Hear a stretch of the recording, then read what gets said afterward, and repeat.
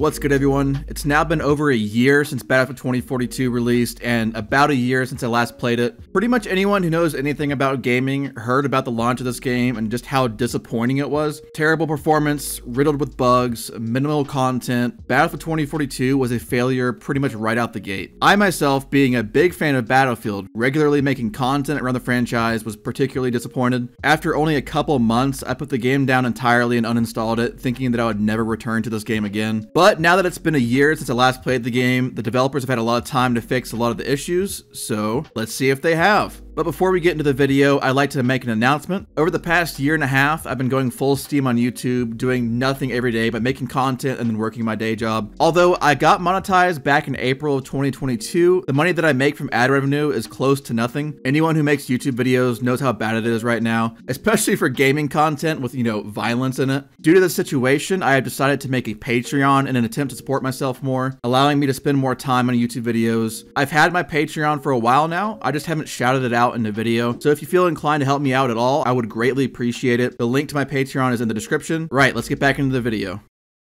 So in this video, I want to break down how this game has changed, what I enjoy about the game now, and what problems the game still has, so you can all make up your minds as to whether this game is still worth playing. In the making of this video, I played the game for a few days to kind of get a feel for how things have changed. So let's go ahead and start with how things have improved. First thing is the content. When this game first launched, it was lacking heavily in maps, game modes, and weapons. It felt like an alpha build of the game that paid little to no attention to content and only barely felt passable as a game that should be opened up to the public. But since launch, it seems like they've done a decent job adding some more stuff into the game. For example, they added all of the Battlefield 3 weapons from Portal into the main game. I'm not sure why they didn't do this originally, but at least the game did it at some point, I guess. Also, a lot of the Battlefield 3 maps are available in the main game as well when you play the Rush game mode, which is pretty cool. I liked a lot of the Battlefield 3 maps. I also like the variety in game modes that they have now. I was never a huge Conquest fan, which is kind of what Battlefield is known for, unless it's on a small map like Metro or Locker on Battlefield 4. So being able to hop back and forth between Breakthrough and Rush is quite nice. It seems like they've added in a few new maps into the game as well. I'm not sure how new a lot of these maps are, but there's definitely way more maps than there used to be. The Battle Pass seems alright. I've never really cared that much about skins in any game that I've ever played. It took me almost 1,000 hours of gameplay in CSGO before I bought my first skin in that game, which was only like $3 too. But if you like that sort of thing, they seem to have some pretty decent content there. And overall, the game is still pretty fun to play. When things are going well, especially if you're a good player, you can still get these crazy clips, these crazy feeds, get really crazy high kill games. The game can still be a lot of fun to play.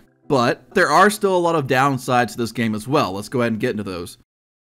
Now, it's not like they've added anything into the game that has negatively affected it. It's more like they haven't gotten rid of a lot of the issues. The only problem that I don't really remember having is constantly joining into ongoing matches. This mostly only happened to me when I tried to play Rush a couple times on Breakthrough, but mostly Rush. I'm not joking, after several days of playing and like 20 plus matches of Rush, I think I only joined one Rush match at the very beginning. Every match that I joined was always in progress. I'm not even sure how this is possible. It seems like it's probably some type of glitch or something, as if in some way my profile was incapable of joining at the beginning of a match. This was particularly more frustrating in Rush because Rush matches can end pretty quickly compared to like Breakthrough. The attacking team only has 100 tickets, so joining mid-match can sometimes mean only a couple minutes of gameplay, or actually in one case, 0 seconds of gameplay. Again though, a lot of the problems this game has have been around since launch, the most notable one probably being performance. Now, I don't have the best setup in the world, here are my specs right here, but it's good enough to play pretty much every modern FPS at around 1 to 200 FPS, but even on the lowest settings possible, my performance was pretty miserable in Battlefield 2042. As someone who prides themselves at being good at FPS games, trying to play well on extremely low frames is very frustrating. Your mouse movements feel delayed, and I'm pretty sure there's also still some sort of mouse smoothing that's forced on you. Even though there's an option to turn it off in the settings with a raw mouse input, something still feels kind of off, and I've heard other people say this as well. There's also still a lot of issues with bullet registration and desync. That's probably one of the most memorable issues from the launch of the game, which is unfortunately still there. Albeit it's not nearly as bad as it used to be, but it's still an issue that makes the experience that much more frustrating. Whoa.